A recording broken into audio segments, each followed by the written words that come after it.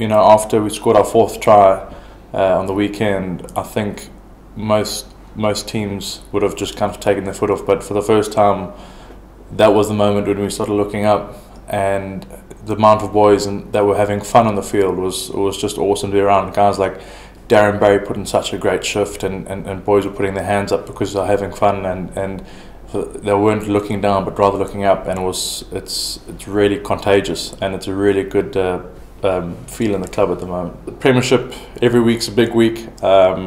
We don't look at where we can finish and stuff. We want to take that side out of it and just focus on the same process we went on the Quins game.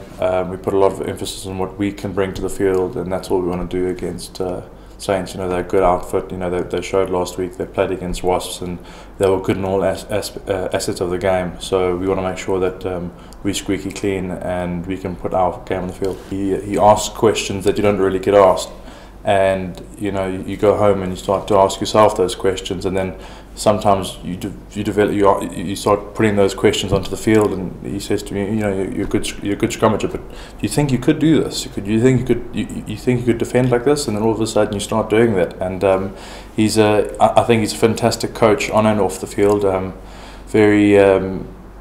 Very direct, says exactly what is on his head, but at the same time has a softer side. So no, he's got a perfect balance. Never dreamed it would happen, but I'd love it to. I think there hasn't been a minute where it hasn't gone past my thoughts. I think about it most days, and if it happens, I'll give everything. But there's so much depth in this competition. There's so many good players in the Prem. So right now I want to stay humble and stay focused on the task at hand.